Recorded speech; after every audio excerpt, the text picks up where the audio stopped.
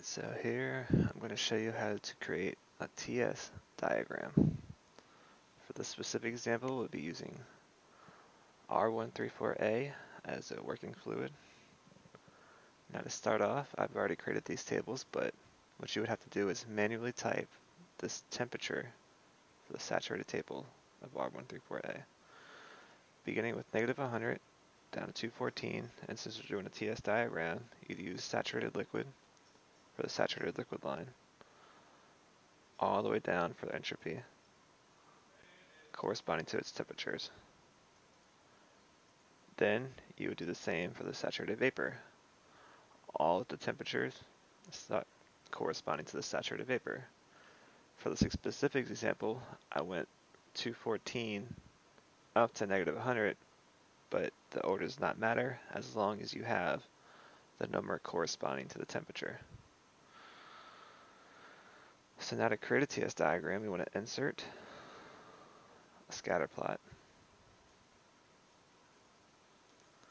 So right click, select data, add saturated liquid. For the X values, we want the entropy. The Y values, we want the corresponding temperature. Saturated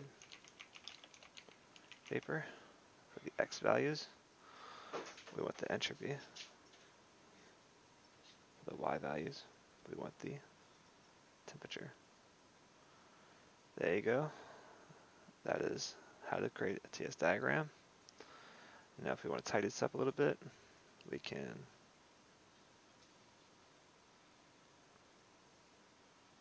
drop the label down to the bottom.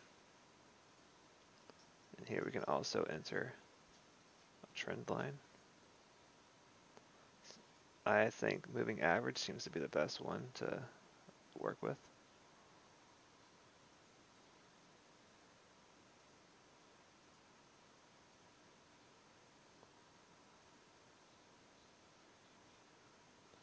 And that's it. Now if we want to get rid of the points, we just go to marker options, none. Same for this one. I can actually select the point.